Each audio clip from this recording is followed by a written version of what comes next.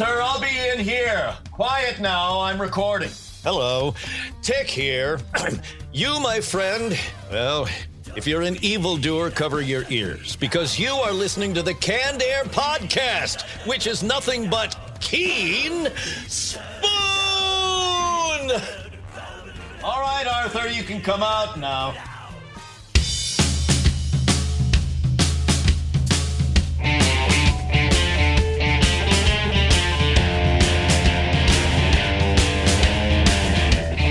Hello, everyone, and welcome to another episode of Canned Air, your tribute to comics and pop culture. I am Jeremy Colley. I'm Jack Doherty. And I'm Randy Hardbrook.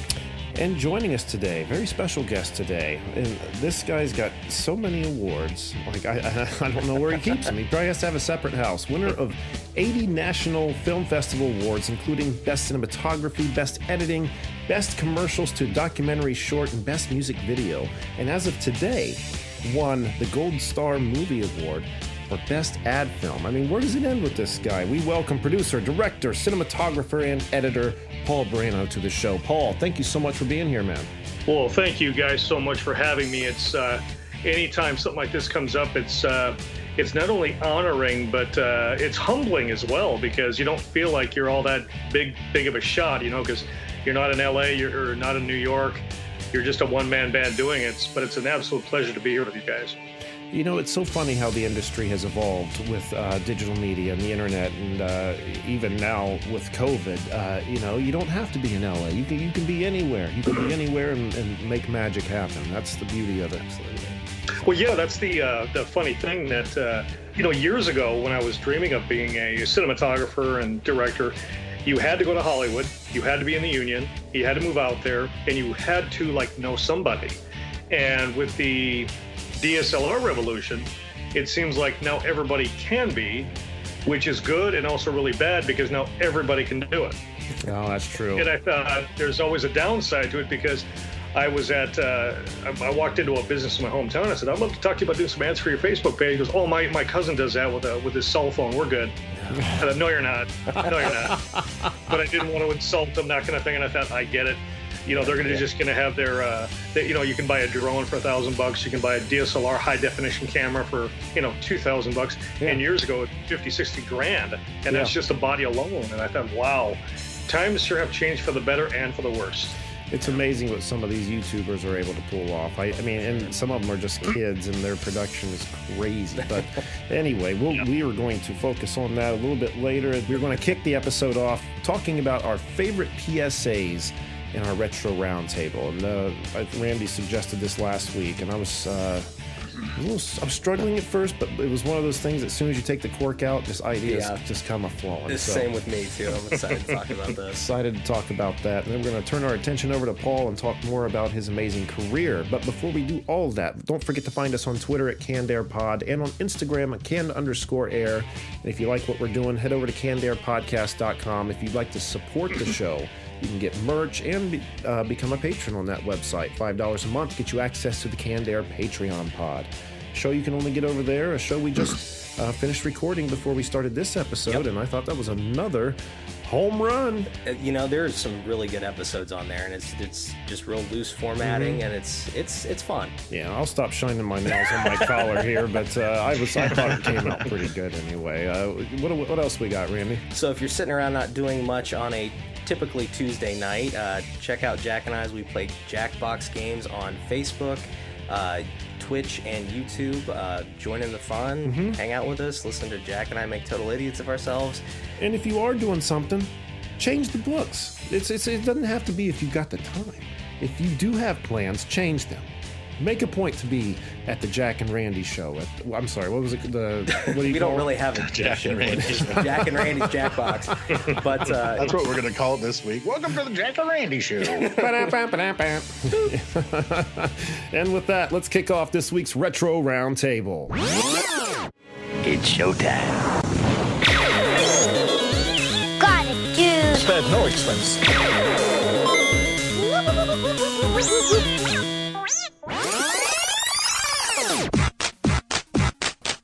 All right, our favorite PSAs. How about Jack kicks us off this week? There we go. So there's one that when I was searching through that, I came across it was an old pollution one, and it's kind of heart wrenching watching it, but at the end it just leaves. I don't know. It just maybe it's the cynic in me that just makes me start cracking up. But it's an old American Indian walking around, seeing all the trash getting thrown out everywhere. Yeah, I remember that. Ocean. And then, but at the very end, it shows him, and it's a profile of him, and it zooms in on his face, and then he turns and looks at the camera, and there's just a single tear drop. And it's so funny watching it, but at the same time, it's just like, God, we're so horrible. But that's why you're on the show, Jack. I appreciate that about you. But yeah, that camera did close up a little bit too close on that. But if they didn't, with the film resolution at the time, you probably wouldn't have seen the tear, right? I mean, exactly. It was kind of necessity. Yeah. So, but it's like the biggest tear too. It's so ungodly huge. Well, he was fucking sad. Did you see how much trash was on the ground? I know. Just blame the white man. To hell with it. That's what it is. Our episode title, boys. Seems to be working for everyone else. That guy was Iron Eyes Cody. That's the guy's name. Is Iron Eyes Cody? Was the Indian in the commercial? Oh no shit! Yeah. I remember. I remember. Not shooting film, but I remember watching all these TV series growing up, how it influenced me now. And every one of those was either done in 16 or 35 millimeter film, and they had camera crews unlike they do now. And that, I still remember seeing that ad a lot. Not a ton of PSAs, but enough. And I thought, I just feel like crap. I'm a white guy. But you know where they shot it? Probably in California, and California is no better than it was today, back then. You know? Oh, absolutely. We should feel bad. You have any idea how privileged we are? Now, Paul, correct me if I'm wrong, but was not Iron Eyes Cody, and I may be thinking of something weird, but wasn't he originally from Japan or something like that? I don't think so. I think he was just because I've got him actually up here on my cell phone, and he was actually born in Louisiana. And the weird thing is the Wikipedia says he was an Italian American actor. Okay, that's what it was. I knew he was not Native American.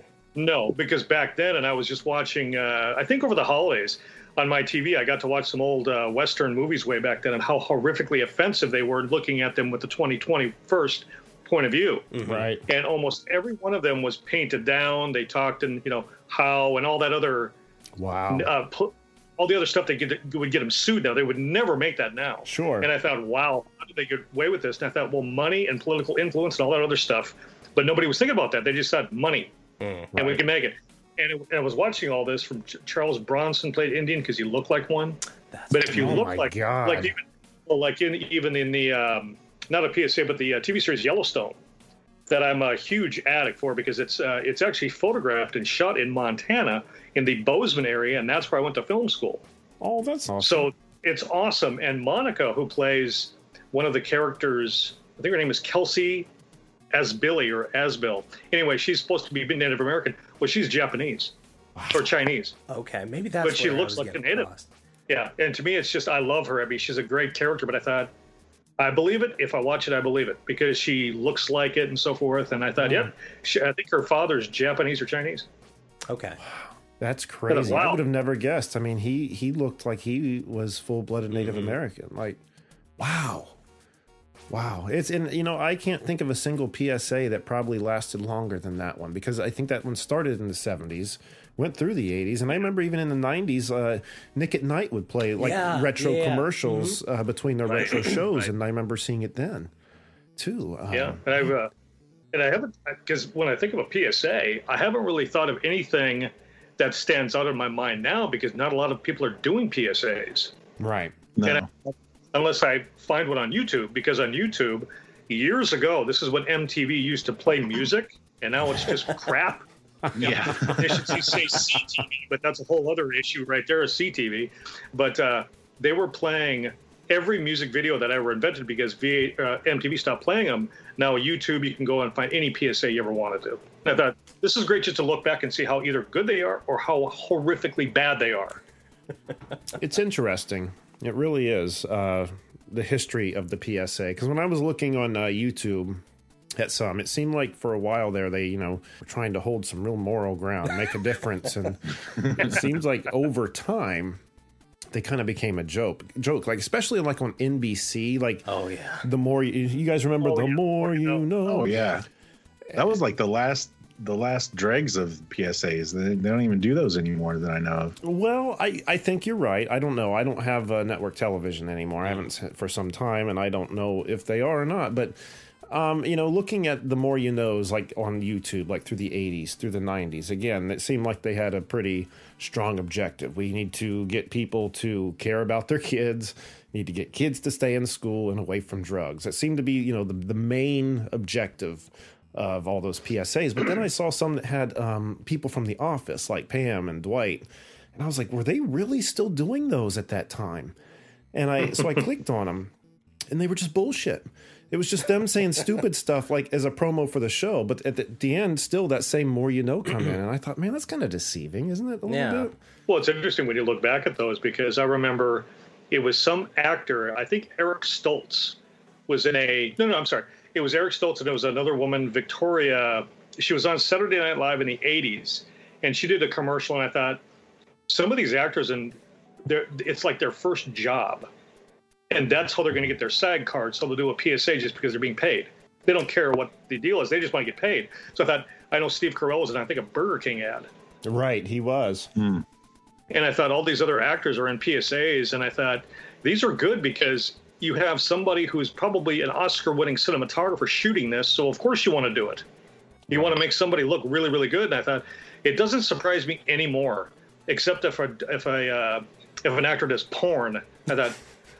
Yeah, it's still sketchy, but he won the Oscar last year, that type of thing. And I thought, well, I was listening to an interview with Wally Pfister, and Wally Pfister is the cinematographer of the Batman trilogy with Christopher Nolan. Oh, wow. And I was listening to him because he left and he went on to direct. And he said, one of my career choices early on was commercials and so forth. And they were called erotic thrillers. They were like high-end porn films, but they weren't.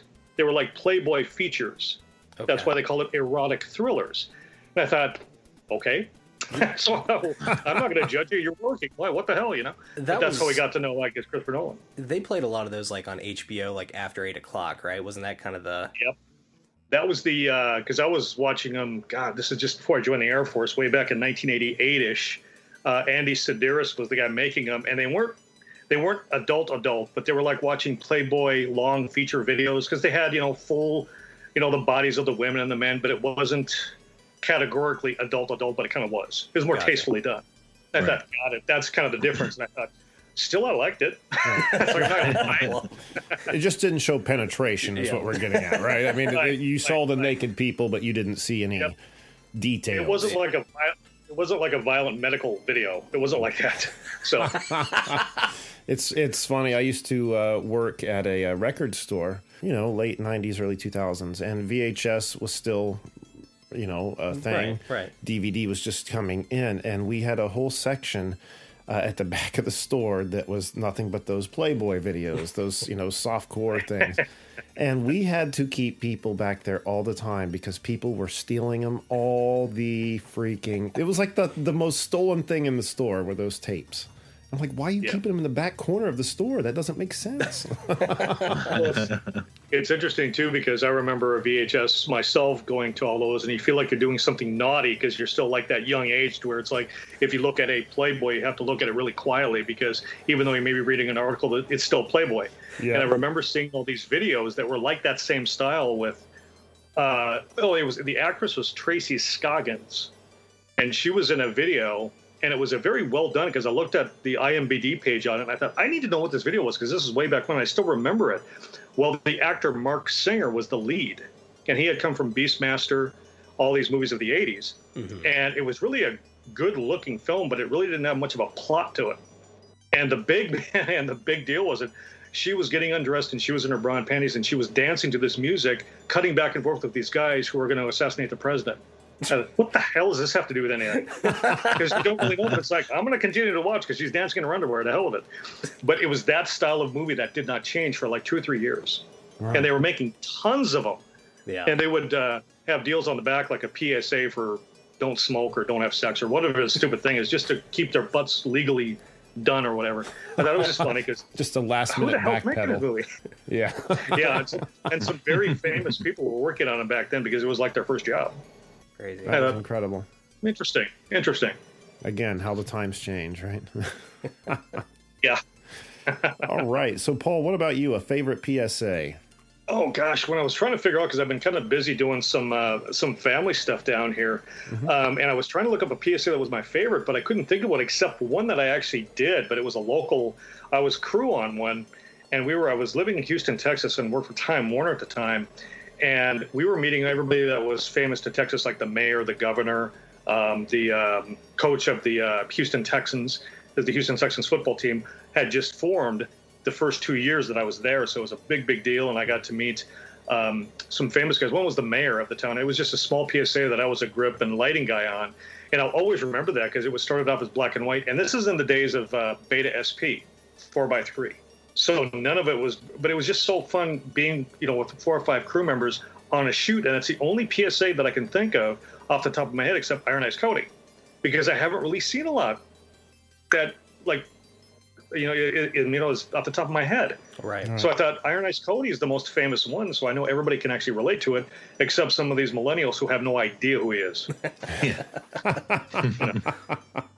But that's one that comes, but it was a local spot, and I just distinctly remember a PSA. And another one I did was a guy, he was dressed, this is stuff I've made, I haven't seen a lot of them lately, but he was walking down the street, and he puts his hands in his pocket, and it's for depression. And we did it all black and white, tilted the camera, Dutch angle, and he was walking across, and I thought, this is depressing as hell. But I thought, the message is there. Then we went to a color, screen graphic, and it made you feel better. I thought, well, at least it's good, and everybody loved it. And I thought, making one is much different than watching one because of the emotional deal to it. Because I thought, this is the best commercial ever because I made it. There we go. Shut up. Good enough reason. Right. Yeah. And I thought it's interesting when you watch that because what type of message are you sending out that people will react to? And now with social media, it's like everything's on Facebook. Yeah. Nobody's doing them anymore because everybody's it's going to take over Facebook. So I'm hoping I actually produce one lately, but I haven't found anything recently except maybe you guys maybe spark my memory about one I've seen. I'm sure we have a few here that are going to jog your memory. Randy, do you want to try next? So I've got a few that spark my memory. The first one I want to talk about is I was, as you guys were, I was on YouTube doing some research and found one, of course, Reagan era war on drugs. Oh yeah, starring Mr. T. It Be opens. the fool who do drugs. He's literally sitting at a diner and he turns left to the camera. He's eating or something. He has a coffee mug in his hand. He's like, when people take drugs, I get real mad. He crushes the coffee cup, right? And he starts walking towards the camera, and he's like, it makes me real mad when the kids fool, and the kids do each other drugs, and you literally see him reach out and start strangling the camera, and he's shaking it back and forth, like, I don't like when kids do drugs, so kids don't do drugs. So it was like the original vote or die. Something like that. But you see, the camera's he's choking the camera out, and you see it start falling back, and all these diners are sticking their head over Mr. T, what the hell's going on? And at the very end, he lets go and he smiles. He's like, don't do drugs, kids. I'm like, well, no shit, they're not going to do drugs. They're not going in any diners now either. Gee, me. I don't want to go in there. Mr. T's in there going to choke me. I mean, I've never seen a commercial go from 0 to 1,000 that quick. I'm going to have to watch that one. Yeah, it's hilarious. I mean, I knew he had done some, but I didn't know it was that violent. I'm sorry, Paul, you were saying?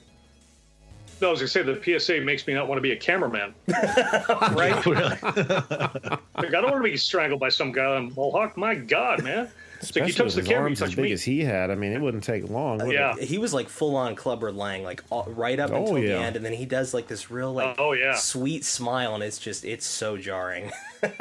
No, I've got to watch it. Yeah, well, Did you ever see the? Oh my God! Now this is a song / PSA that Mr. T did. I see it every Mother's Day. The Mr. T music video for "Treat Your Mother Right."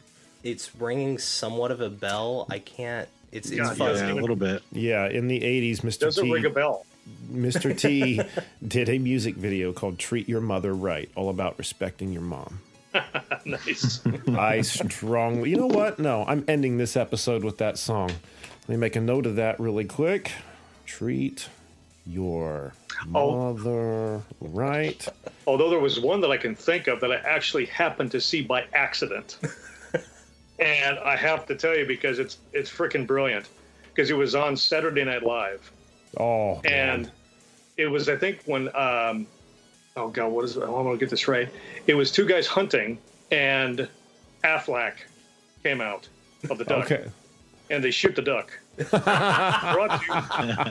brought to you by the National Rifle Association. Nice. So I thought, brilliant, just brilliant, because you could tell the duck was fake. Right. You could just tell. And I think it was Jimmy Fallon and another guy, and they had the red safety gear on. Right. Yeah. And you went Affleck like this, so you think it's an Affleck ad. And then they're sitting there, it's like Affleck, and all of a sudden, boom! They don't show him shooting the duck, but they show them shooting.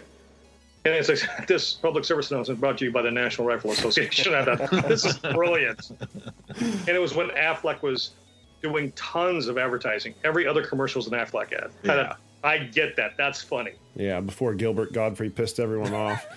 Yeah. Oh yeah. Oh, he had the best joke I've ever heard in my life. Well, he says he was on a stand-up routine, and Godfrey said, "If masturbation was a crime, I'd be on death row." I thought, yeah, that's pretty good. Actually, that's pretty good. I can't do impressions to save my life, but knowing he was, I think all these comics were. I just happened to see it on Comedy Central, but I thought he would do a routine for like 30 minutes, and you just could not stop laughing because he doesn't do impressions, but he kind of does in his way, and they're still hysterical. Oh, absolutely. Yeah. Absolutely. Makes me laugh every time. Trying to think of a good one to mention here. How about, does anybody cook eggs sunny side up without thinking, this is your brain on drugs? This is your brain. That was one of mine. Oh yeah. That's I another like one. scrambled eggs, so I don't care. That's even worse. This That's is a the different baby kind of chick. drug, Paul. Yeah, egg beaters. I changed the name of that. You can't say beaters; it's offensive. But I mean, that's one that I think almost any child that grew up anywhere in the 80s or 90s has to know, right? That, and I learned it from you. That was I the do other one I remember. had written down. sorry. Here. No, you're fine. You're I all right. forgot about that I mean, one. they kind of go hand in hand. I always wondered about that one, though. You know, from you, all right? I learned it from watching you. Is everyone here aware of what that is? Okay. Oh yeah. So I always wondered if the dad why he had, decided to do drugs, one, but two, decided to do them in front of his kid. Like that just like... I don't know. And that box was full of stuff. It wasn't just a bag of weed. I think there was bags of pills and everything in there.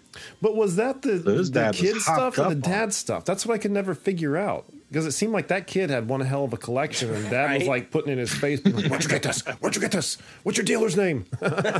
Yeah, really. He was kind of jealous. Give me his number. I need him. I had you. It's driving me crazy.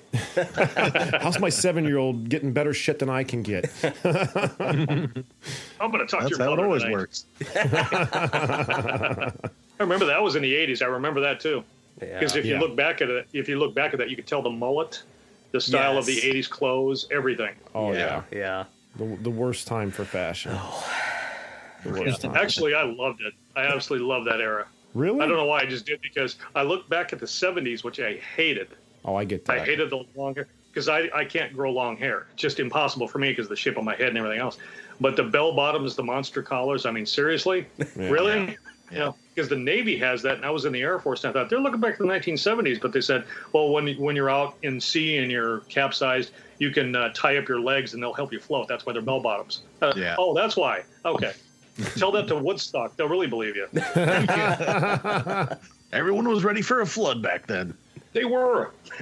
Man, I don't know. I that 80s fashion, like the oversized suits, like Steve Harvey's still rocking those oversized suits, isn't he? Like the shoulder pads, the big 80s bands, like the dudes like dressed up like women for some reason. Like I don't understand why that was like so manly. It's a weird thing. I think well, for me, I remember I think it was either the first day or the first week that MTV was on the air. And every video they played was from Britain because they're the only ones making them. And I looked at the style, and it was all copied from that, from what I understood, the spiked hair, the leather, the whole 9 yards. Right. And you look at like You look at Train Spotting, that fashion with those in the 90s. You look at, I haven't seen Wonder Woman 84, but they sort of copied that same deal. And I thought, yep, you had the fanny pack, you had the parachute pants, you had the Union Jack because Def Leppard made it famous. Right, Yep. right. I think I remember I in had high school everything he just named. I really did. I know if I didn't, my dad did. Definitely number I one knew and one two. I guy. definitely had. Man, I think it was back in 83, 84. I remember in high school, one of the guys that I knew, he had a mullet. He had the Union Jack sweater thing, whatever you want to call it. And then he wore parachute pants every day of the week. wow. Now in the 80s, that's fucking cool. Oh, yeah. So, I mean, the mullet was cool, too. And I just, oh, God, please. I couldn't stand that hairstyle. But I looked at the 80s. It was colorful. It was bright. And I thought, I like this. And then the 90s came in and crushed everything else. Yeah, we need to be drudgy and dreary. Yep, I hate old my mullet. life. I hate my life. Give me a job. I hate you. Give me a job. What? Get me a Good flannel old shirt mullet. and let me Party rip in the up rear. my What, jeans. business in the front, party in the rear. Right.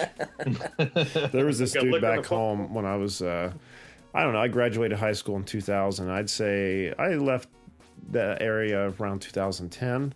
So 2010's far too long to have been rocking a mullet. But there was this dude who was running through town, not only rocking a mullet, it was a hell of a mullet, and he was proud of his mullet. And the thing is he's not a dude who was from the era. Okay. He was younger than I was. Jeez. He just liked the mullet. And so, I mean, like, this dude was the word on the street for a long time. It's like, hey, have you seen so-and-so's fucking mullet? Like, it's getting bigger. Oh, jeez. When's he going to cut that shit? I mean, hey, props for him for getting noticed.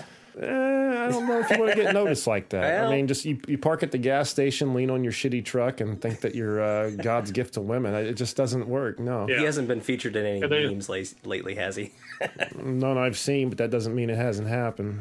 So, who knows? Well, I remember there was a sitcom that came out after the mullet had gone away because they were trying to bring it back called The Mullets. Oh, jeez. And I think it was a 2 or 3 episode deal, and I think Lonnie Anderson was the actress. Oh, my God. And Really? And you can look this up, and it lasted, I think, 2 or 3 episodes, and it was done because I thought, yeah, it's a stupid premise. Because everybody wears, I think they're called the mullets. They have a mullet, and I thought, this is not going to work. So it's Not like- going to work. I didn't watch. Oh, it was like repelled me. It didn't make me want to watch. It was the Coneheads minus imagination. Right. Right. Yeah, really. Yep. Yep. But they got Lonnie Anderson, so they did something right, except a huge paycheck. Man, no kid. Was she? She was the one in WKRP, right? Yep. Yep. Yeah. That was another good show. I remember that show really well. That was because it was the night. God, what was it? 79, 80, 81? Something like that. Yeah. Yeah, and I really, because it was such a great series because the casting was perfect. Yeah. And I thought you can't get better casting than this. And I think Lonnie Anderson was the only one who came out of that as the more famous one naturally. But Bailey and Mr. Herb Tarlick and all these other guys, I remember seeing this all the time. Yeah. And Les she didn't, Nessman. for being Les the big Nessman, name yep. on that show, didn't get a lot of screen time compared to the others. No. Right. Yep.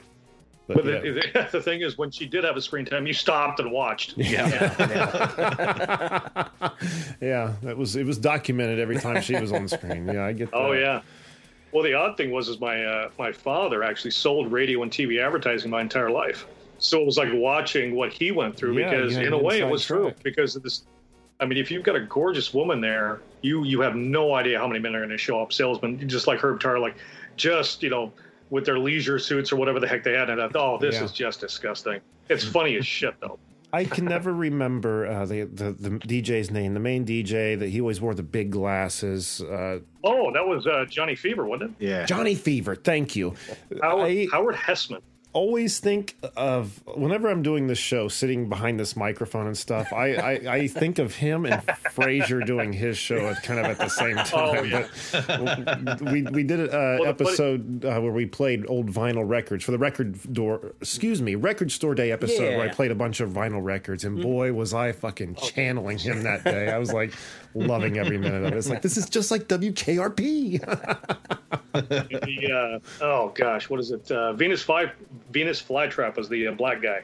Yeah. Tim. Yes. Tim. Can't remember the guy's name, but it was him, Howard Hessman, and then Les Nessman, the news guy. And I thought, boy, I could really take apart each one of them and say, that's that guy, that's that guy, that's that, at any radio station. And that was what I had growing up. They were all chain smokers and drinkers and womanizers. Yeah. And then That you have The to be, Office of Radio. yeah. then he I can't remember the first guy you mentioned, the black guy on the show. He was also Tim Reed. Hyde's dad. Reed. Then on that 70s show, he came back in as kind of like a Yeah. 70s icon playing, Gotcha. and Yep. was really good in that show too. I enjoyed him. Well, the thing is, I was thinking about all that stuff, the 70s show, because Tanya Roberts just died over the weekend, and she was in that. Who was Tanya she? Roberts was on. She was in Charlie's Angels. She was in A View to a Kill. Charlie's Angels, I think she replaced. No, who was she on the Kate- 70s show? So she was, the redhead's mom. Oh, Donna's mom. Mitch. Yep. Wow, she died. Yep. Yep, she died over the weekend, and I saw it on a Facebook page of people who are, I think, agents in the business, and they said, no way, she was only 65. Yeah, That's crazy. I was going to say And I she thought, wouldn't. wow, and they were just playing A View to a Kill on this TV that I'm watching. They have like 007 reruns on there, and I thought, wow, I cannot believe, because that was back in '85, and she died at 65. That is I thought, nuts. geez. Yeah, it was January 1st, I think it came out. Oh, Actually, I don't think she did die. I'm seeing here, and it says it was a mistake that she is still alive. Oh, jeez. Say you what? You can't. Well, I they think announced it was a mistake, I guess. It's all I over think the they place. announced- Yeah, they announced it on TMZ that she had passed away. Yeah, I'm looking at that TMZ right now. Partner explains why he thought she had died. Oh, nice. Tanya, for Statement listening retracted. to us, we love you. Wow. Tanya, if you're out there and you're alive, we love you so very much. Yeah. And boy, I mean, you talk about Lonnie Anderson when she came on screen. Holy cow. Oh, for sure. Yeah. And I remember Tanya Roberts on Beastmaster with Mark Singer way back in the Holy 80s. crap, that was her. Yeah. I think she was brunette back then, and then she did another thing, and I thought Beastmaster was so controversial back then because it was all these women. Yeah, it was interesting because I think it was just a cult hit. Huh. That movie's good. I watched that a couple months ago and loved every minute of it. Yep. A lot of these movies, I look back and I thought, why did the critics hate them? And I thought, sorry, I don't care about the critics. If I like it, I like it. Right. And I remember looking back at that, and I thought, the special effects are bad, but this was the 80s. They didn't have CG. Everything was like practical. And I thought, but the story is so fantastic. It's great. I love it. Right. Man, that was a roller coaster Yeah, right there. well, wasn't that it? was awesome. Yeah, it was. But she's alive. I'm Seemingly. I've got a look. I'm gonna Facebook friend her right now. Hey, I thought you were dead. She says, "Stop Second emailing chances me wherever do you happen. are." I'll send a text to Facebook to Tiny saying, "I am a famous movie director, but nobody knows who I am. This is the trick." And she says, "Stop emailing me." That's what I don't care about. Well, with that behind us, let's put our attention over to Paul and talk about, again, his amazing career as a producer, director, cinematographer, editor. And if you look on IMDb, that list of credits keeps going, too. I just don't have enough breath. So where do we start with you, Paul? Where did you grow up? How did you get into film? Gosh, it was what a joke saying, I was born in a log cabin in 1860. It's like, well, that's a dumb old joke. Don't even go there. But I did anyway because I wanted to break the ice. Well, I grew up in Minot, North Dakota. And a lot of people who are listening to this may or may not know of Minot because there's an Air Force base just north of my hometown. I want to say about 30 miles or 30 minutes, one of those 30s.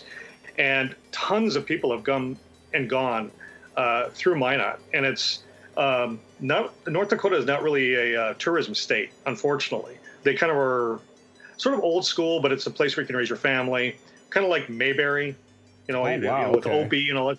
It's sort of like that because when you go to a state where it's primarily farming and agriculture, the biggest city is about 200,000 people. That's Fargo. The Coen brothers made that famous in the movie Fargo, but it wasn't shot in Fargo. So it was one of those branding names where film and video isn't really done up there except in the Fargo area. Bismarck is our state capital, Grand Forks and Minot. And it's not really done up there. And it was really hard because I fell in love with film early, like when I was like 5 or 6. And I remember, and y'all may remember this, but I grew up loving movies, TV. And since my father worked in radio and TV, I would go out there. My mother worked in education as a teacher, and then she started having a family, my brother and I. And then she began as a secretary or as an executive secretary, and she found work at a school. So she kind of was in education her entire life. My father was more of a business guy, but he got a job at a TV and radio station. And when I would go and visit both my mom and dad, doing errands or whatever I had to do, go pick them up for whatever reason, my father would always introduce me around to all the local famous people, which were the anchors and the reporters, everybody you'd see on TV every day, which is kind of like now, to this day, people still do it at, NBC or CBS or whatever you want, because the anchors are the heroes, because you're inviting them into your room every night, so you feel like you know them. And I was meeting these guys, and I remembered, I don't know when this was, but it was early, when I was in like either late elementary, early high school. I went up to see my dad. And it was right after I got my license, so it was kind of nice to be able to go out there, drive, and not have to worry about anybody driving out there. But a door was open in the station, and we just call it the station. And it was a local CBS station. And a door was open, and there was a bunch of lights in there. And the lights were kind of coming through, so my eye went right there. And I was captivated. I thought, what is it? And I walked in there. It was the studio where the cameras were and the anchors were. And I was just is this Hollywood? That's like my reaction. It was just blew me away, because everybody I knew in school was either bagging groceries, worked in retail, worked in construction. Nobody was doing what I wanted to do, like being a photographer or anything else.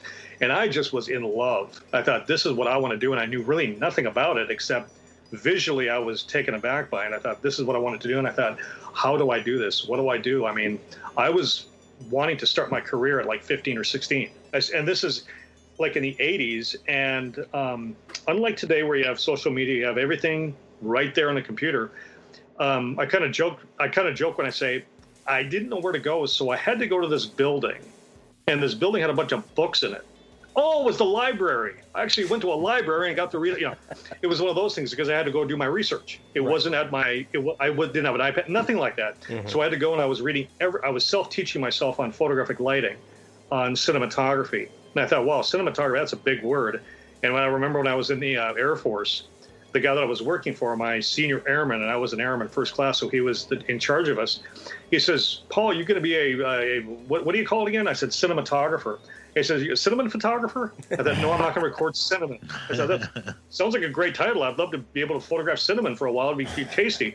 But he couldn't say it. And I thought, okay, great. So I took that, and I thought, yep, this is what I want to do. And speaking of Frasier, when I was in the Air Force, I had been stationed overseas in Italy. And that's when I got my first taste of being overseas. When I came back, I was in San Antonio, and I was watching TV. And I skipped over a bunch of stuff of how I got into it, but I'll kind of go back into that here a little bit, just because it's kind of cool now. Certain things are happening. But I remember watching a TV show. 3 guys were being interviewed about a movie that they were doing in San Antonio. And I thought, I have to go there. I have to. And this is 1991. I think it was 1990 or 1991. I'm trying to figure out the time. But yeah, it was 1991. And I had to take a taxi, didn't have a car, didn't have a cell phone, didn't have any of this stuff. So 3 guys were on a morning show. It turned out the guy's name was Ken Lampkin, and he was the director cinematographer. Well, he was the one that was doing this movie. I got to be at it. And remember the TV series A-Team? Oh, yeah. Do I remember the A-Team? Dirk Benedict was the star. Right. And Lance Legault, who was the guy chasing him on the A-Team, he was the bad guy. Decker? And I thought, I have to, this is like my childhood, I have to. So I wrote Ken a letter saying, this is who I am. I'm in the Air Force. I want to be a cinematographer. And I forgot about it. 2 weeks later, Ken calls me at work, and we talked for about 15 minutes about film. He says, I want you to come to set and work for about a day. And I thought, where, when? I'll be there. So I got to go, and I saw Kurt. I saw all these, it wasn't an elaborate production, but it sort of sent, and this is in the days of film, 35 millimeter film. Digital wasn't out yet, but Ken had just come off the TV series Wings with Christopher Nard and Tim Daly. Right. And he was trying to do feature films in San Antonio, and he was, for some reason, the film came out. It didn't work out really well because it went straight to video, and he went off to do Frasier right after that. Oh, man. And I thought, wow. And today I'm still in touch with his wife, and she's been loving all the awards that I've been given. And I thought, I can't thank anybody but 2 guys. And one of the guys, one of my heroes, I actually met because after the Air Force, I went to film school in Montana at Montana State University in Bozeman. This is 20 years before Yellowstone. So I'm in there, and I'm getting my degree in film and loving it. And who shows up, but not Ken, but a bunch of films are being shot in Montana, the Gallatin Valley, which is what they call it, during the course of my time there. Robert Redford came up and made The Horse Whisperer. Yeah. That's with Scarlett Johansson and Sam Neill. He had been there years before with A River Runs Through It, in which he got the Oscar, the fly fishing story with Brad Pitt. Okay. They had made it, and they shot it on Montana State University campus. He came back to make The Horse Whisperer, and I got to see him walk across the alleyway, and I was a film student. I didn't want to bug him because I knew I'd probably get shot if I did, you know. So I thought, I'm going to go to class. But I got to see the crew setting up a shot with him and Kristen Scott Thomas. And later I found out that Dennis Quaid was up making a modern day Western east in Livingston, Paradise Valley. So I went there and saw him, and I got to see like a rodeo, I guess a rodeo scene that they were doing. But what I wanted to see was, if you know the action star Steven Seagal. Oh yeah. Oh yeah. Okay. They were making all these announcements for us students to go on, and what I noticed wasn't Seagal, but I noticed the guy that was directing. His name is Dean Semler. And Dean Semler is an Australian cameraman who won the Oscar for Dances with Wolves. Okay. He did Mad Max, Apocalypto, Mad Max 2 and 3. I mean, this guy is Mr. Legend in the Australian industry. Yeah. I had seen Dances when I was in the Air Force home on leave, and that made me want to be a cinematographer. Years ago, when I was about 10 years old, I went to Superman the movie with Christopher Reeve. Yes. That made me want to be Superman. So you can tell the effects and how people like view their lives. About this one made me. It was one of those deals where it left an impression on each time, and I thought I want to do this. When I saw Dances, and I was overseas in Italy, so I had no contact with the U.S. at all during that time because this is 1990. No social media, no computers. You know, it was a phone call at 3 a.m. at a payphone down the street. So it was back then. And when I came back and I met Dean, it was 1997, and I took a picture with him. He was directing, and his cinematographer, Stephen Winden, is famous now for the Fast and the Furious franchise. And I thought, all these guys, and Stephen Campanelli, his camera operator, he's been Clint Eastwood's camera operator for 10 years. That's crazy. And I didn't know about any of this stuff because my main area was Dean, and I thought, I want to just soak up everything, shake your hand, give me some kind of greatness here because I need something. And it was just wild. Well, I left that because I graduated. 20 years later, 20 to 21 years later, Dean is recognized for a lifetime achievement by the ASC in Hollywood, the best of the best in cameramen. I didn't know that. But 3 years later, I win my first cinematography award from Chandler International Film Festival here in Arizona. It's like a suburb of Phoenix. And I thought, this is wild. So I said, Dean, I'm going to write to Dean and thank him for being such an inspiration to me in my career, because this is the only one that I'd won at the time. I thought, I am so stoked. And it was for a documentary that I did about Irish clogging. Oh, wow. And about 4 women who did that. And it turned out really well. I was using outdated Canon gear, the whole 9 yards. And I thought, Dean, I just want to say thank you. Here's a picture of you and I on the set. About a week or two later, Dean calls me 3 times, and I missed every call. Oh, no. Oh. And I'm thinking to myself, I was out of town one night, didn't know where he was, didn't know if he was in Australia or LA. I had no idea. He calls me again, and I'm on the road. I can't hear anything. Nothing, because you're on the road and it's loud. Sure. So I thought, this guy probably thinks I'm the biggest jerk in the world for missing this. I was like, what am I going to say to him if he calls me again? I don't want to call him and apologize. I'm a moron. I'm an idiot. I'm at work. He calls me a third time, and I can't talk because I'm at work. So later that night, he calls me, and I didn't even say hi. I just said, Dean, I am so sorry. I was groveling like an idiot. But we ended up talking for about an hour and a half about film. And I thought I still couldn't believe it because he talked about these cameras, and he joked with me, and he basically talked to me like I was his equal. And I am so not. Because he is a legend in the Australian community, just a legend. And I thought, Dean, I just wanted to see how much you inspired me. And I didn't ask him for a job. I didn't want to do any of the typical stuff that fans do about a person's work. I just said how much of an inspiration you've been. And he said, I'd like to see some of your work. And after I woke up, after I fainted, I thought, you want to see my work? It's not that good. And I thought, well, you don't want to tell him that. Because you're humble. You don't want to say, I'm the shit. I'm right. But he said he enjoyed it, and we sort of fallen off last couple of years. But that is something that I remember watching a documentary that he was in, and I think it was a movie he did called Razorback about a giant boar in an Australian town. It was a horror film, terrorizing a horror, like Cujo with a boar. Right. And And Steven Spielberg called Dean up and said, "Hey, great job. Love your work." Never had offered him a job. Never did that. But it was one of those moments that it was like the phone call of your life. Right. Sure. And that was what I was. And I still try to send Dean my stuff. And he, just like you said, word for word, I sent him my, I don't know how many awards it was afterwards. He goes, "Paul, you're gonna have to get a room in your house just for your awards." Yeah. if only. But sometimes it's very humbling. It's honoring as all get out, because I'm a one-man band. I'm doing this all by myself, and it's low budget stuff. You want to make it look, it's like you have a Honda budget, but you want to make it look like a Lamborghini. Sure. Right. Because you really want that quality, and not a lot of people get it, but you do.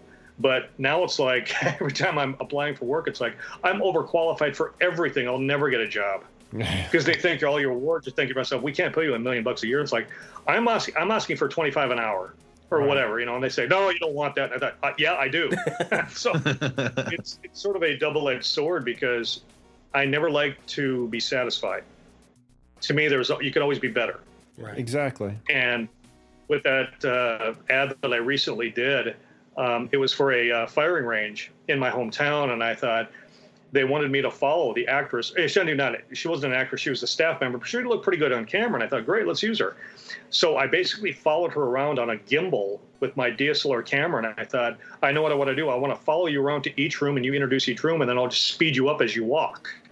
I had it in my head, and it worked out fine. And I thought, I'm going to show this to a producer that I know in Florida, because she contacted me about DPing and editing some films in Florida. And I thought, great, let's do it. But because of COVID and all this other stuff, we have to wait. Sure. So I thought, I'm going to send this into a film festival just because. And then I ended up winning best ad this morning, or I think this morning. Yeah. Best ad, and it was in Newark, New Jersey. Wow. And I thought, I really don't care where it is. I don't care. Just add it to the pile. But yeah, and it was just wild, because I did my first documentary feature film last year about an oil company out of Williston, North Dakota. And a lot of people know, like oil booms of Texas, they know oil booms of certain areas like Oklahoma. We had a major oil boom in North Dakota 10 years ago, right when the recession was hitting in 2008, 2009.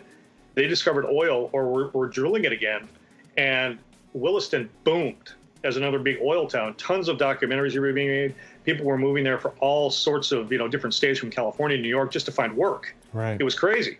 And I did this documentary. It took me about 8 months to do.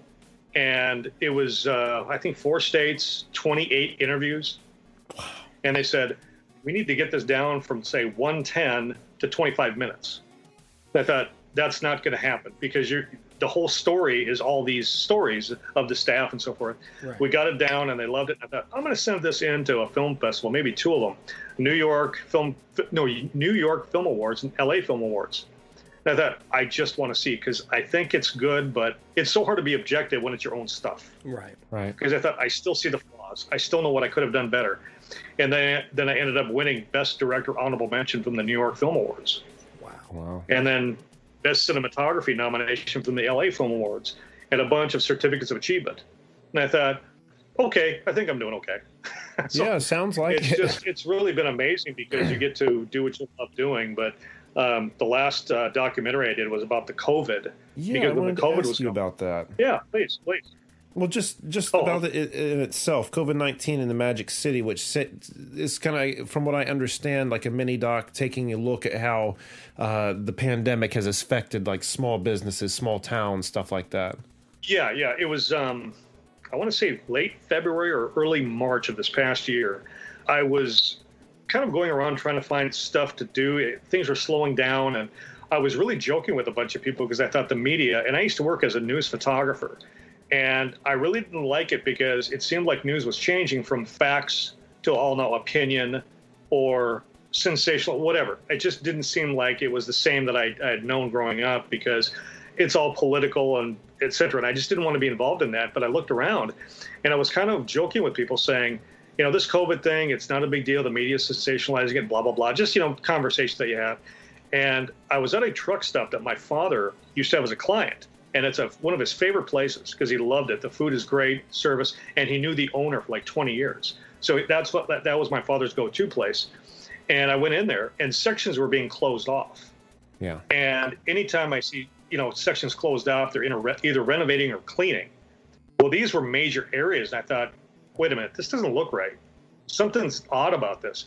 I go back the next time, and businesses were still being done, but all the waitresses were just sitting around doing nothing. There was like 6 or 7 of them, and they were bored out of their minds. And I thought, so what is going on here? Because we kept hearing in L.A., New York, but flyover country, like the middle part of the country, there never gets news except if it's weather or something else. And I looked around and I thought, man, this looks like a sci-fi film. Yeah. And a bulb went off, but the bulb wasn't clear yet. And I thought, let me just go, because when you're isolated and sedentary, your mind isn't really going. It's kind of like you're in that blah mood. Right. I was on a filmmaking website, and one of the comments was, I'm a cinematographer, and during COVID, and I'm bored. And then I'm thinking to myself, well, then why don't you make a freaking movie about it? And I thought, right. Why don't I freaking make a movie about it? Right. So I thought, this would be great. It's like, what do you want it to be about? I thought, well, why don't we have a narrative where 2 people are talking about COVID? And I thought, well, I don't know 2 actors here that could do it, because they all left, because it was wintertime and nobody was around. They either left or doing something else. Mm-hmm. And I thought, I've done documentaries before. I did a documentary last year, and I did the Magic Tap Cloggers. Why don't we do a story? And I thought, great. And then I saw the coronavirus, and I thought, why don't we do it about the coronavirus versus, and as I was looking around, I saw a lot of businesses then start doing the takeout only policy. Mm-hmm. Right. And I thought, yeah, but every place I looked at looked like a big empty to me. I thought, coronavirus versus the big empty. And I thought, wait a minute, that's not going to make any sense, because Minot is not a big town. It's sort of deceiving. But it's that metaphor, like a small town with a small place. It looks like a big empty because nobody's there. Right. And I thought, let's do it about the Magic City, because my hometown, Minot, is nicknamed the Magic City because years ago when the railroad came through, all these camps, kind of like the mining camps of the West or the East, all these camps started to break up because of the railroad, and magically overnight, the city was born. So I thought, coronavirus versus the Magic City, the big empty. I thought, that's way too long of a title. Just take off the big empty and you got it. Boom. So I just rolled with it. And I went around and I thought, I need to get a bunch of businesses together, but I want to start it off by national, because I've seen ads. I think Peter Berg did one movie, and I loved his work on Deepwater Horizon. It's one of my favorite films I've seen. But if you've watched movies and they have like news reports and they have fast action montage of video and they have people talking about news and all that stuff that's happening now, I thought that's what I need to start this off with. So let me start it off with national news and then go to local news, but in just short sound bites from New York to China to North Dakota.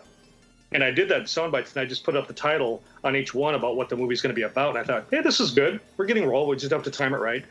And then I said, I want to get about a bunch of different businesses to be involved in this. And I want to do them very different businesses, not the same ones. I don't want to go to McDonald's. Right. I don't want to go to chain stores. I want to do local places because they like it more.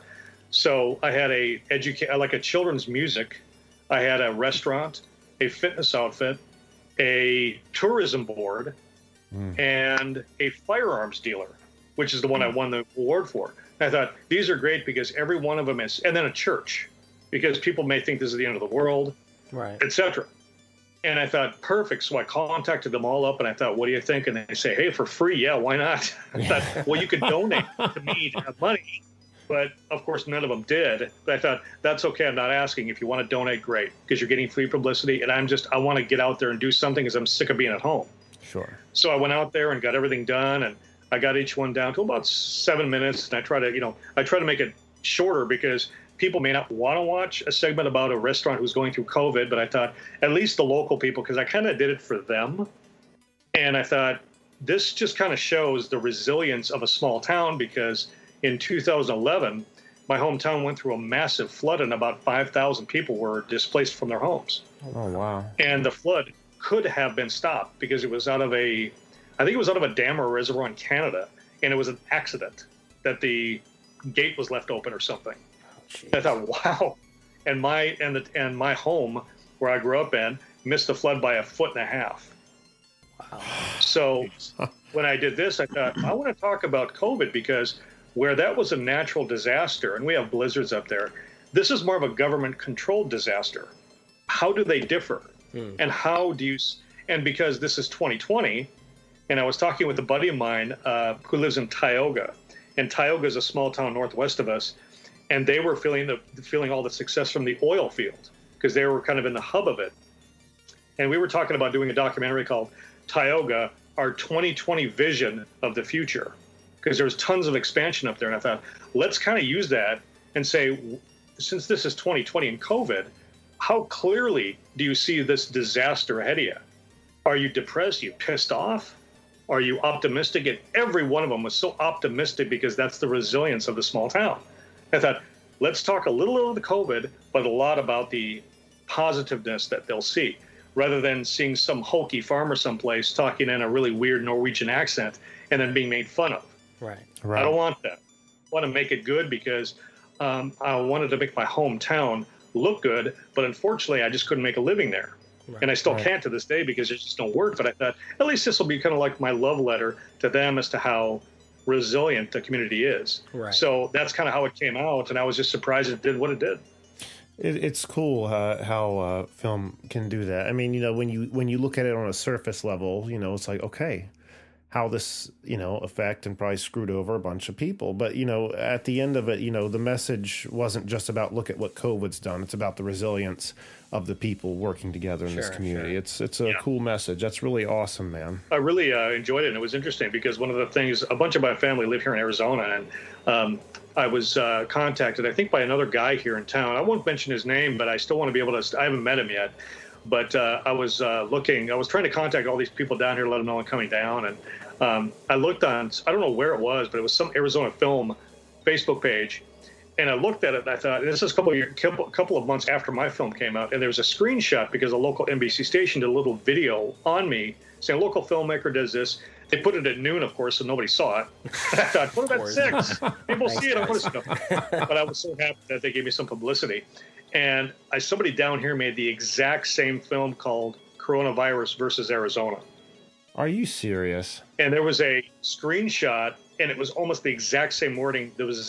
Mine was the resilience of my hometown is that nothing will stop them. Something like that with my face, with a little saying from my interview. And it was basically the same thing with no picture, but resilience of the Arizona community. I thought, really? Seriously? Wow. So I wasn't sure if I was pissed off or flattered.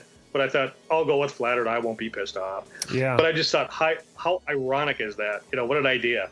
Yeah. I mean, they say in this business, imitation is the greatest form of flattery, right? So. Yeah, right. I want to be pissed. It's my idea. I knew I liked you, Paul, because I like being pissed off too. Oh man! So as far as where people can reach out to you, I have on Instagram, Paul is Photo Man, and I know when I Googled your name, a bunch of stuff came right up. Is there anywhere specific we should be directing people? You could actually, my email address, I've got 2 emails. I'll give you the one that makes more sense. It's paulisphotoman@yahoo.com. And they could reach me anywhere because I'm here and there. I'll give you my website here in a minute. Because one of the things that I've been trying to do is I'm trying to gin up work. But of course, what I'm looking for is full-time work in video because when you're new to a location, it's very hard to do freelance work because nobody knows you. Right. And right now I'm competing with guys that are 30 years younger than me who have disposable income. Where the hell they have that, I have no idea. That with COVID, it's what the hell? But they have better equipment and better whatever because they have better gear, whatever. And I thought, well, I've got all these awards, but yet I'm not 20 anymore, And I thought, but I've got years of experience, tons of awards and stuff like this. But then I think, yeah, you boys have got an ego. And I thought, I'm not saying I'm the best. I'm not, because I'm not. But I feel like I've got a little bit more than you do by way of experience. So it's sort of a humble pie on both ends. Hey, I'm credentialed, all right? I'm not saying I'm the best. My spare room is. Well, my mom told me I was, so I just believe it. That's the highest of the high right there. If they wanted to go, I've got a Wix site if they'd like to look at it because I have 2 of them actually. One is mainly video, and the other one is video and still photography because I do pretty much everything. But it's paulbrenno.wixsite.com and then / I believe it is PB Films and Media. The other one is exactly the same thing, but it's just PB Films. Okay. And if they want to look that up, they are more than welcome to. And My Instagram is at, I think it's at Paul or at Paul's Photo Man, and then Facebook. I did change it because I got hacked on Instagram, so I had to start all over again. Ooh. But yeah, it's just they started putting a bunch of stuff up that who the hell? It's like the chicks are hot. Well, come on, But it was one of those. It was like one of these adult stupid things, and I thought, please just stop it. You got way too much time on your hands. Yeah. But I think it's Paul Brenno, cinematographer, videographer, photographer, or they can just email me, and I'll just email them. It's a lot easier because I'm trying to get the website where it says Paul Brenno Films, and I had Squarespace, or no, was it Squarespace? Squarespace, that website, but unfortunately, it was charging me per month, and I just couldn't. I was trying to save all the money I possibly could, and Wix is free, and I thought it doesn't look good, but right now because of COVID, not a lot of people working, I need to do this just for free. Sure. So I'm trying to put all my awards on there, but it was interesting. I would love to hear what you guys have to say about this, because I applied for a job here in Arizona, a government job, and it was exactly what I was looking for. I thought, this is great. And then I heard back that they not only hired somebody, but the guy told me, he says, about the awards, you need to tone them down a little bit. Did I read that right? Did you read me right? It's like, I need to tone it down? It's like, tone what down? Because I've got all the gear, everything. And I thought, so I'm being punished for being good. For being successful. That what you want? This isn't the first time I've heard this in this industry. We had Neil Ross on just about a month ago, and he's did a lot of the voices of he was in almost every cartoon in the 80s, Transformers, G.I. Joe, all that stuff. But he said there was a time where in the industry, having those names under your belt was working against you. He's like, I couldn't get work to save my life. But not that that's the boat you're in, but I know exactly. This isn't the first time I've heard this kind of a thing. Yeah, well, it's interesting for me because when I look at, I've never looked at a resume, but I've seen them on to either copy them or be inspired by one. It's like, let me do this design or whatever. Sure. I kind of look at it like, if you're being, I'll give an example of this. When I was in Houston, the guy that I worked for, the executive producer I worked for, Frank was an idiot. I don't know how he got his job, but the guy just did not have it. And whatever he did have wasn't good because they were trying to produce, I think it was a PSA or a commercial, and they had talent come in. I wasn't there, but one of the guys who had lived in LA, I got along really well with him and his wife, and he came aboard and he said, just check this out. I got to tell you this. We were having lunch. He goes, he actually told an actress she was too good for the part. And I thought, yeah, that sounds like an idiot. Yeah. That sounds like a moron. It's like, what do you want, somebody bad? Or do you want somebody who you can subpar control? On this? It sounds like an excuse sometimes, at least in that case. But and somebody asked me too. It's like, it's like, what about the maybe they didn't want to pay you enough? It's like, it's a government job. The pay is right there. That's why I applied. It's exactly what I was searching for. And during the interview, it wasn't him, but it was his partner. I can't remember she was the director of something or PR something. And she said, if you could have any dream job, what would it be? And she stopped me. She goes, other than this job, because they knew I was excited. Okay, this just sets a person up for complete confusion. Yeah.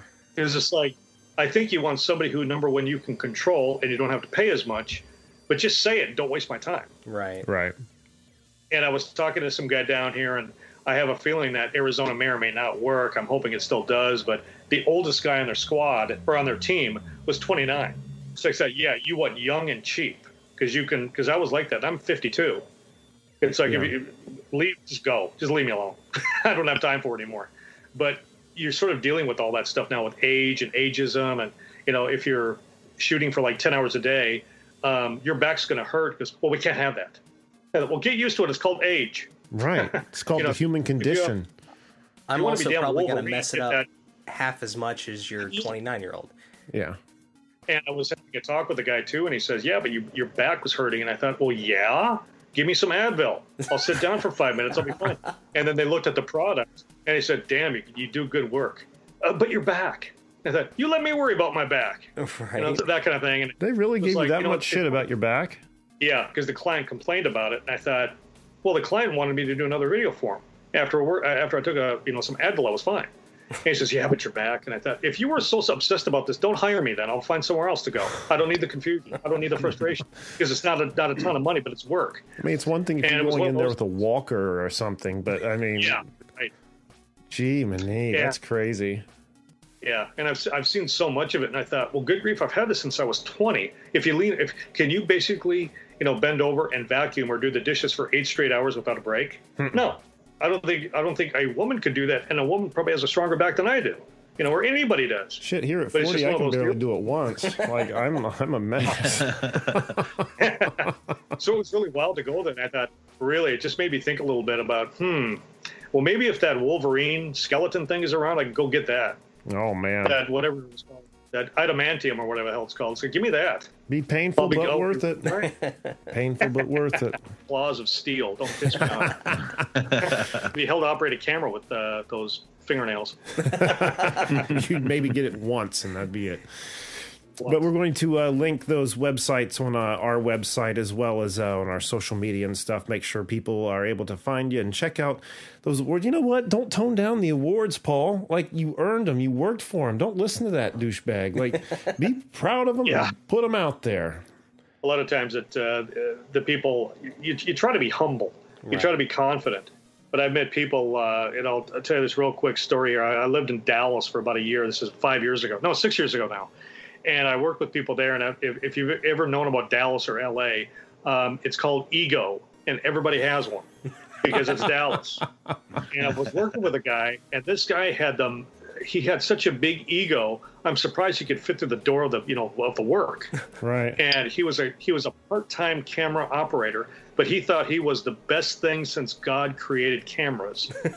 And I looked at his work, and his work was shit. But then you told him how bad his work was, and he would leave and pout.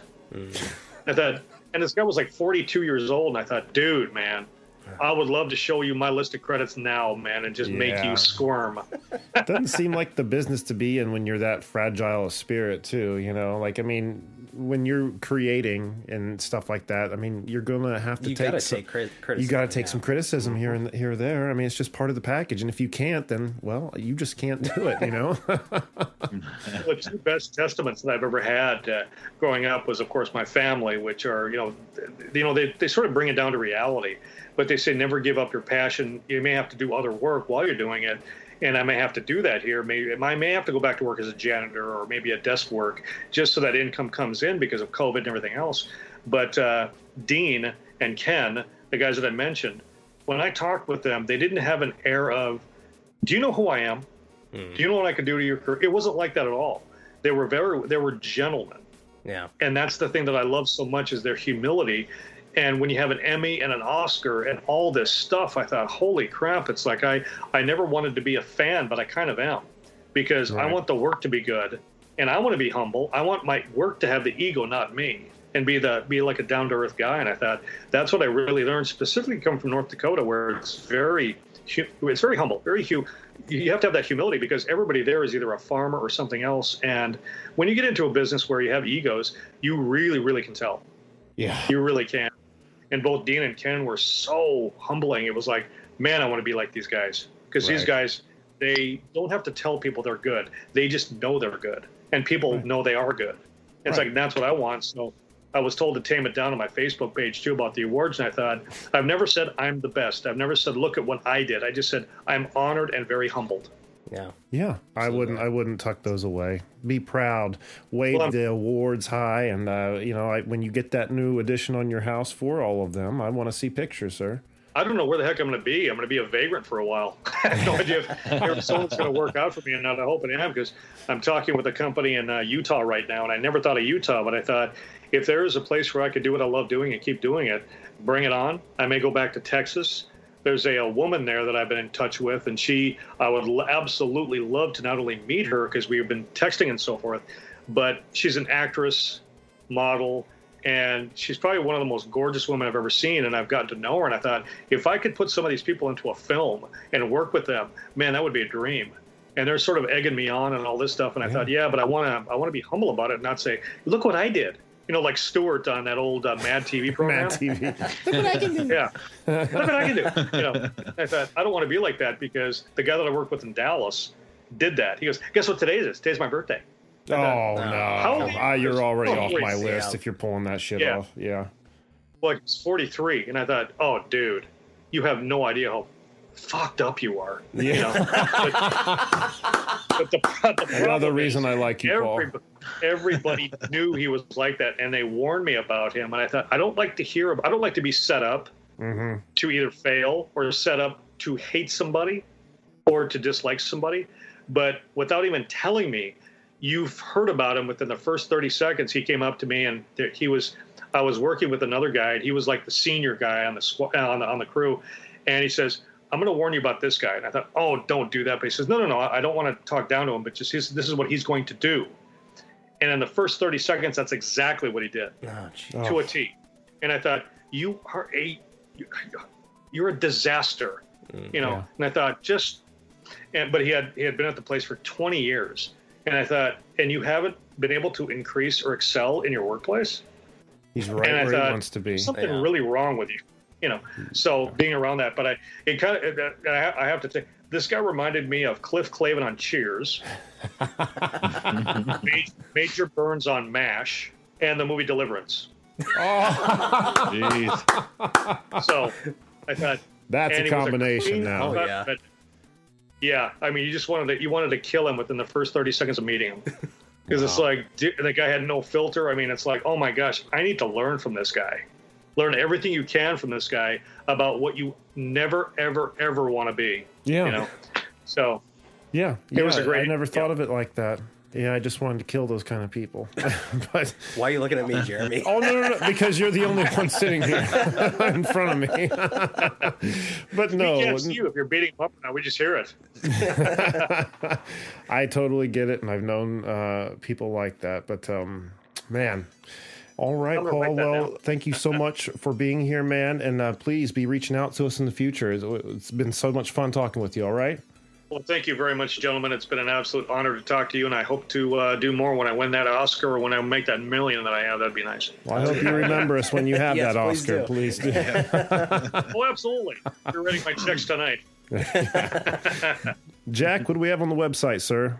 Go to cannedairpodcast.com where you can see show highlights, guest info, listen to the show, follow us on all our social media, buy some merch, become a patron, see some YouTube videos, and if you'd like to be a guest and promote your work, send us an email on our contacts page. And once again, find us on Twitter at CannedAirPod and on Instagram at @can_air, and that website Jack was just telling you about contains, the Patreon it's page. The one-stop shop for Canned Air. The merch, everything. CannedAirPodcast.com. There it is. And what else we got, Randy? Just if you're sitting around bored on Tuesdays, join Jack and I and have some fun.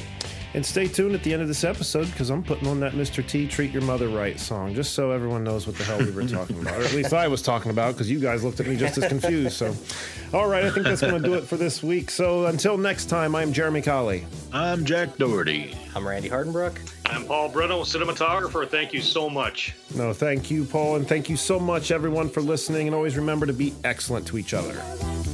Treat her right. Mother, there is no other like mother, so treat her right. Mother, I always love her. My mother, so treat her right, treat her right. M is for the moan and the miserable groan from the pain that she felt when I was born. O is for the oven with its burning heat, where she stood making sure I had something to eat. T is for the time that she stayed up night and took my temperature when I wasn't feeling right. X is for the hard-earned money she spent to keep clothes on my back and try to pay the rent. E is every wrinkle I put on her face and every worry that I caused when I stayed out late. The last letter R is that she taught me respect, and for the room up in heaven that I know she'll get. Mother, there is no other like mother, so treat her right. Mother, I always love her. My mother, so treat her right, treat her right. Treat her right, treat your mother right. Treat her right, treat her right. Treat her right, treat your mother right. Treat her right, treat her right. She's a queen. only is one.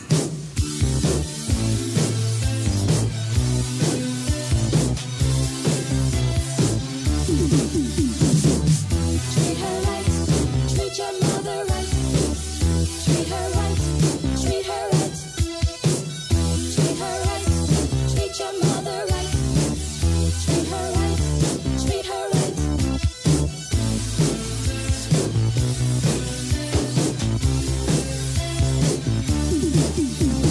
Mother, there is no other like mother, so treat her right.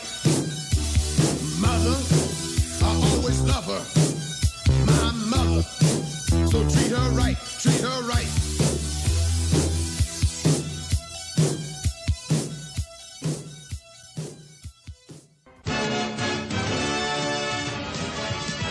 Hey Joey, the pond's frozen. Watch me ice skate. Wait, come back. The ice could break. Whoops. Help. Quickly walk back to the edge. Stop, you'll break through the ice. Snow job! Grab this branch. You should have been listening to Canned Air. Now we know. And knowing is half the battle. Snow job, how'd you get your name? G.I. Joe! This has been a Canned Air production.